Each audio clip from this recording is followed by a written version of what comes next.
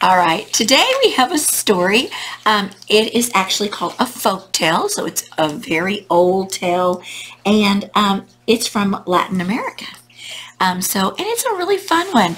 The author is Alma Floreda, and she is the one who retold the story, and the illustrations are by Claudia Legnazzi. I hope I said that right.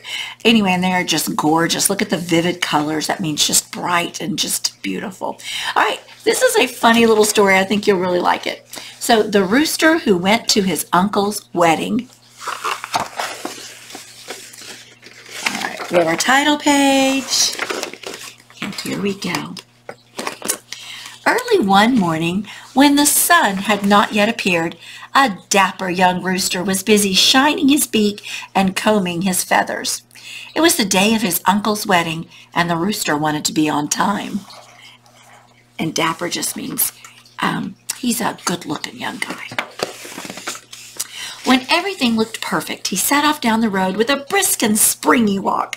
And that means he was excited, and he was just walking with a bounce. Well, with each step, the rooster nodded his head, thinking of all the wonderful things waiting for him at the wedding banquet. Oh boy, I would be nodding my head too and walking briskly. Before long, his stomach began to growl. "Oh, I wish I'd eaten breakfast," he said. Then something caught his eye. There, next to the road, sat a single golden kernel of corn. "Perfect," the rooster thought. But when he got closer, he could see that the kernel was lying in a puddle of mud. If he ate it, he would get his beak all dirty.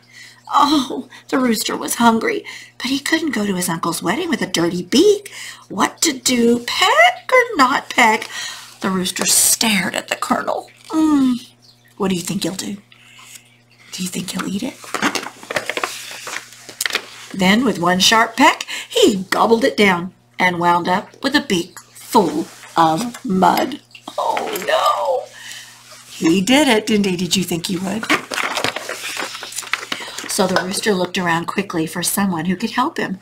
First, he noticed the grass growing on the side of the road. The rooster said to the grass, "Oh, dear grass, velvety grass, won't you please clean my beak so that I can go to my uncle's wedding?" But the grass answered, "No, I won't. Why should I?" That wasn't very helpful or nice, huh? Well, the rooster looked around to see if there was anyone else who could help him. Just then he saw a lamb grazing in the field. Maybe he could scare the grass into helping, so he asked, "Oh, dear lamb, woolly lamb, please eat the grass that won't clean my beak so I can go to my uncle's wedding." But the lamb answered, "No, I won't. Why should I?" Wow. So the rooster strutted back and forth in dismay. But then he saw a dog walking on the road, so he asked, "Dear dog, fierce dog, please bite the lamb that won't eat the grass that won't clean my beak so that I can go to my uncle's wedding." But the dog answered, "No, I won't. Why should I?" Well, the rooster was not one to give up, so he went over to a stick lying by the side of the road and asked, "Oh, dear stick, hard stick, won't you please hit the dog that won't bite the lamb, that won't eat the grass, that won't clean my beak so I can go to my uncle's wedding?" But the stick answered, "No, I won't. Why should I?" Well, the rooster was beginning to worry. Still, he looked around for someone else to help, and he spotted a campfire the shepherds had lit. He got close to the fire and asked, "Dear fire, bright fire, please burn the stick that won't hit the dog, that won't bite the lamb, that won't eat the grass, that won't clean my beak so I can go to my uncle's wedding." But the fire answered, "No, I won't. Why should I?"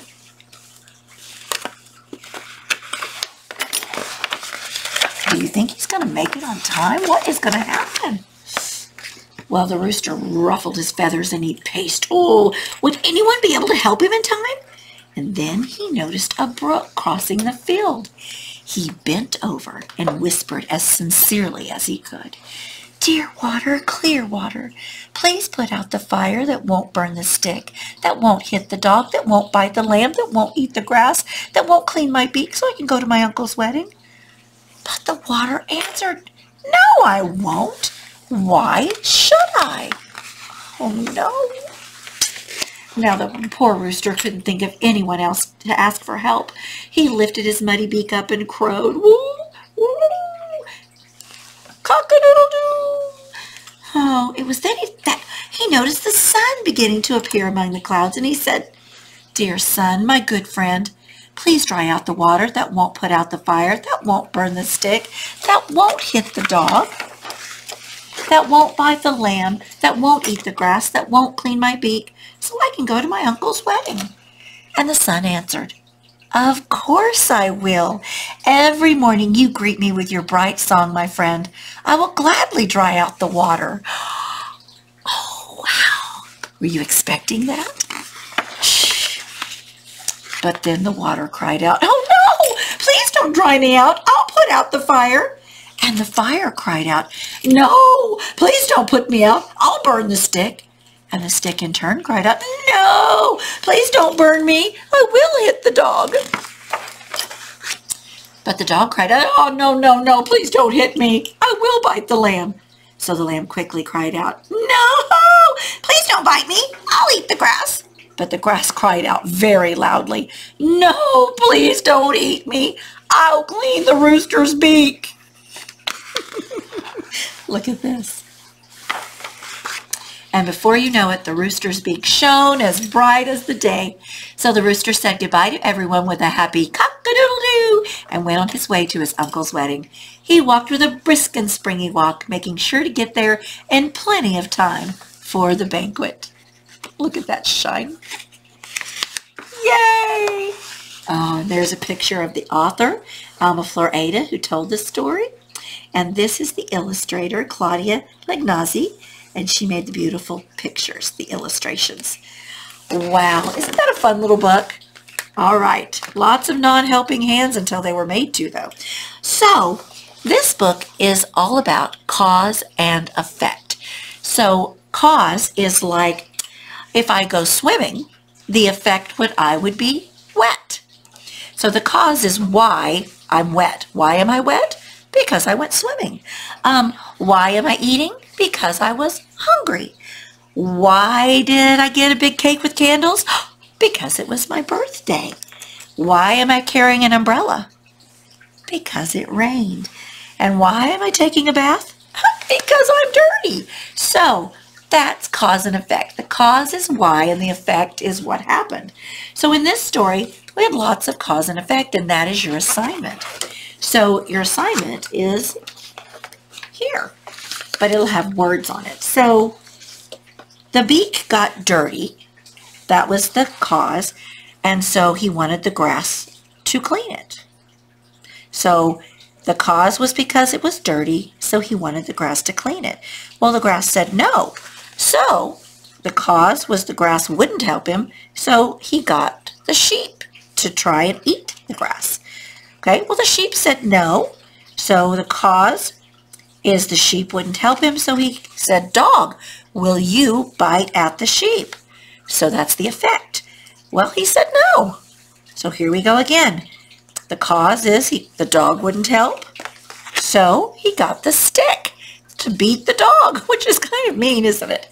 Well, the stick said no. So the cause is the stick wouldn't help, so he got the fire to help. That's the effect. Well, the fire wouldn't help, so he got the brook, which is the river. So the river was the effect. Well, the river wouldn't help. So what? Oh, so the sun helped. So when the sun helped, that was the effect of him going because the water wouldn't help. So it all goes together. So the sheep would not help, would not eat the grass. So what was the effect? He went and asked what did he ask? The dog, the sun, or the fire? The stick wouldn't help the cause. So what was the effect? He went and asked one of these. And the brook wouldn't help. That was the cause. So what's the effect? He went and asked the sun. So cause and effect. All right. Wasn't that a fun story? Good luck.